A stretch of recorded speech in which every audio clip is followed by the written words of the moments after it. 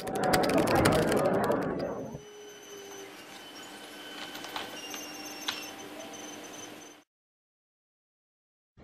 going on, guys? Welcome to the second part of our Chaikin Volatility tutorial mini-series in our stock indicators and mathematics series.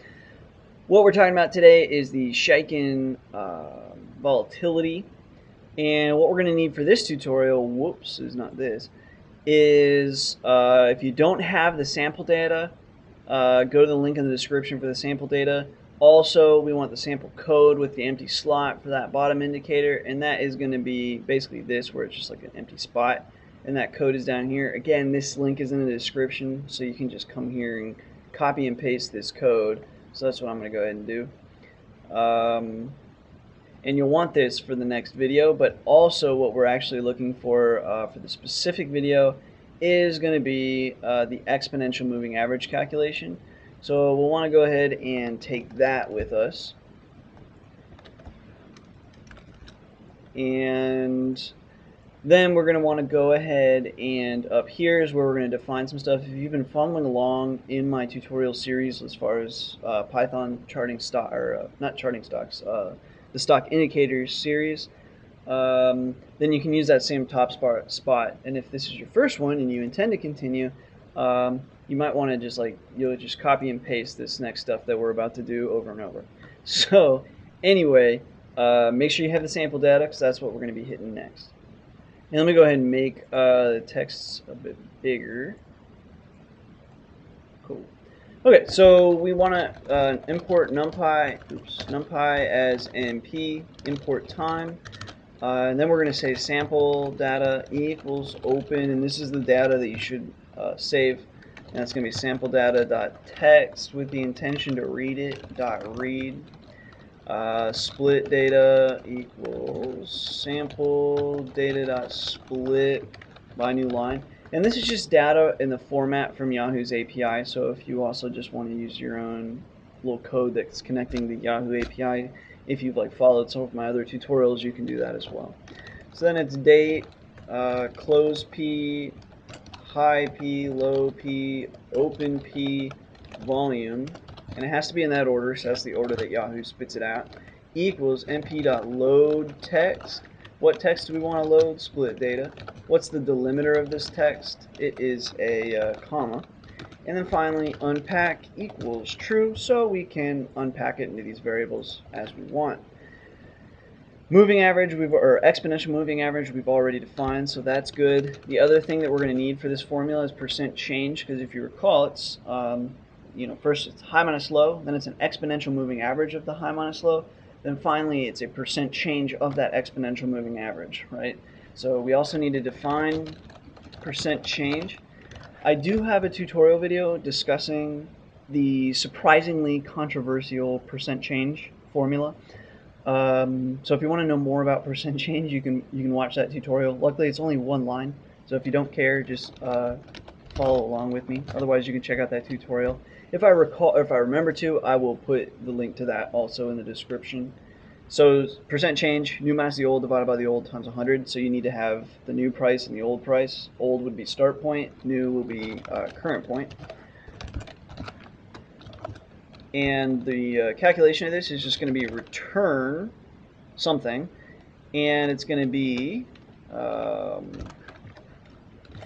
float of the current point minus, so float just converts it, so if it's a whole number, it just gives it a decimal point, like 0.0. So when we go to use division, it doesn't do Python division nonsense with us. So new minus the old, so new current point minus the old start point. Then it's start point divided by the absolute value of start point. So new minus the old divided by the old, but it's the absolute value of the old. Again, if you want to know why I've done that, check the other video, or the actual tutorial video. Then that whole operation is going to be times 100.00, and finally what we're going to go ahead and do is, it's got to be, well, it doesn't have to be, I suppose, but for the sake of being correct, we'll throw parentheses around that operation. So it just returns, the data that we passed through that percent change. Now let's go ahead and actually begin the Chaikin volatility calculation. So we're going to say define Chaikin vol calc, and to do this it's going to be EMA used and then periods ago. Generally that'll be 1010, but since you can change it, we'll allow that. And then we're going to have this function is going to return a Chaikin volatility. Well, right now it's empty because we haven't populated it. Also, another empty array that we're going to be using heavily here is going to be high minus low. So I'll just hit high m low, and that's going to be an empty array for now as well. X will be 0. If you've been following my other tutorials, you can probably guess where I'm going. Otherwise, we're going to say while x is less than the length of date, could be any of the values in this function, or this, not really a function, these parameters here, right? Because we're populating these variables with the NumPy load text function. Anyway, we're going to say HML for high minus low equals that high p x variable minus low p x variable. Fancy dancy stuff going on here. High capital M low dot append HML x plus equals 1, and we're done with that while loop. So now HM lower, high minus low, all of those values are now calculated. So that's that. Now the next thing that we want to do is we're going to say high M low EMA equals the exponential moving average of high M low and then EMA used. So here high M low is what we've defined here, that we populated that array, and then EMA used is what we've defined up here and asked it for. Also, exponential moving average, I do have a tutorial on that, so if you want to know more about how this is working, you can check out that video. So, and if I remember, I'll put the link in the description. Otherwise, remind me if you want me to put the link in the description. Pretty quick responding to comments, so just remind me and I'll stuff it in there.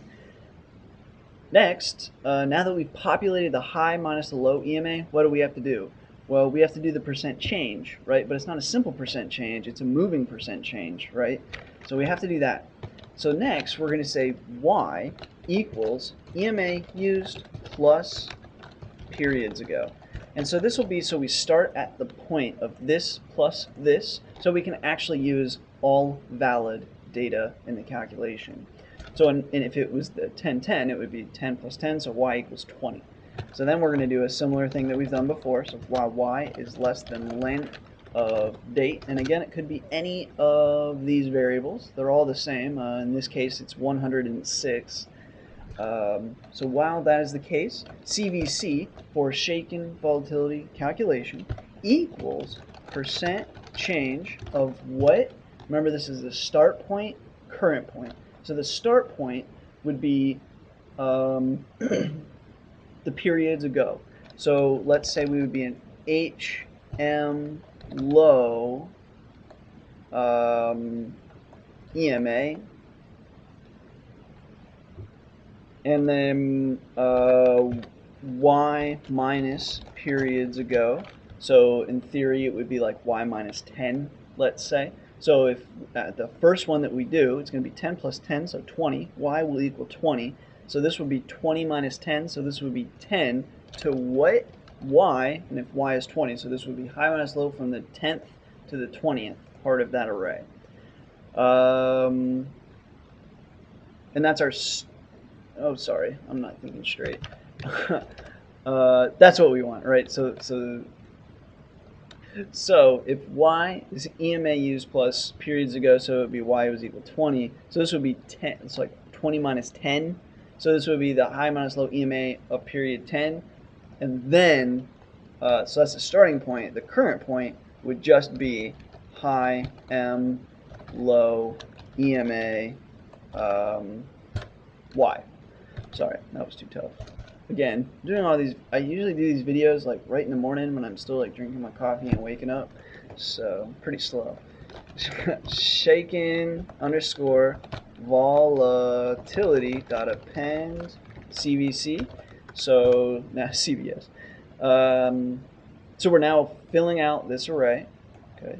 And now we just need to do y plus equals 1, and then we're all done. Now we can actually return date, and then we want to do, basically the date array needs to be kind of like our starting point of y, right? So we can literally just highlight this, copy this, oops, paste this, make a colon there, and just so it's totally clear this is an array kind of idea, I'm just going to do this, or actually a list. Then finally, Chaikin Volatility. So it's going to return a date, the Chaikin Volatility. Both of these will be of equal length and the data will match up because of the way that we've done it. Now finally, we're going to do Chaikin Vol Calc 10, 10. And we haven't actually done really anything. So let's go ahead and just print Chaikin Volatility, just so we can see it. So we'll save and run that and just see if we had any like major errors or anything like that. And let me flip this around. Let's do that. Run it. There we go. Okay, so looks like valid data points. So now let's actually go ahead and chart it up into Matplotlib. So that's what we're going to be doing in the next video. So as always, thanks for watching, thanks for the support and the subscriptions, and until next time.